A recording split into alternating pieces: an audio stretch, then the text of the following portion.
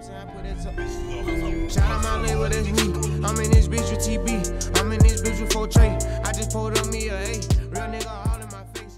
Hey guys, today we're just gonna have a short video to show you guys the best hero to use for the horde.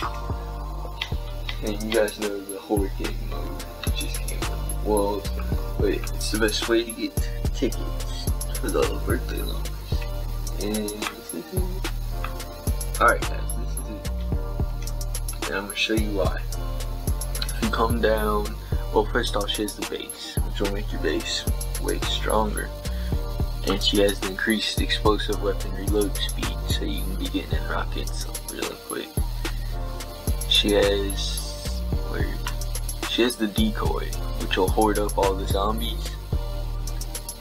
And after you hoard them up, your weapon takes 60% less durability damage while on base. So if you're standing on your base, you can just basically have double durability with your explosives.